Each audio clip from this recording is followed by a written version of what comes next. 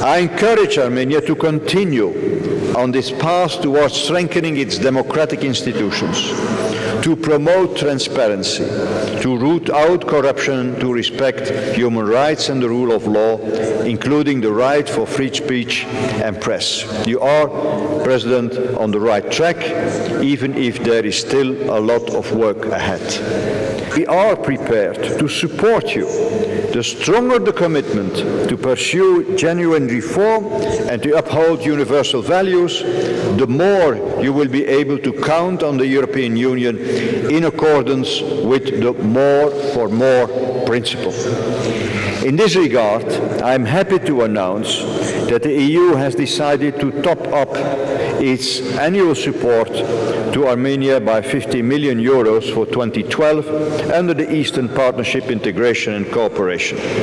Progress on the settlement of the Nagorno-Karabakh conflict should remain a top priority. It is with great concern that we take note of recent reports of serious armed incidents on the border between Armenia and Azerbaijan and the line of contact. I deeply regret the loss of lives, and my sympathy lies with the families of those who have suffered the loss of relatives and loved ones.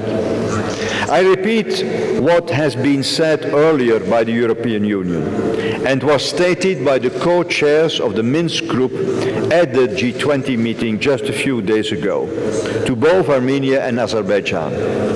Both need to take decisions in order to reach a lasting and peaceful settlement based on the Madrid principles.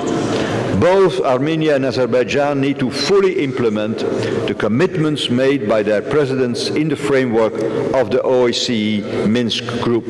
Both sides should also strictly respect the ceasefire and exercise restraint on the ground and refrain from hostile rhetoric in public statements. The EU stands ready to support any confidence building and reconciliation efforts.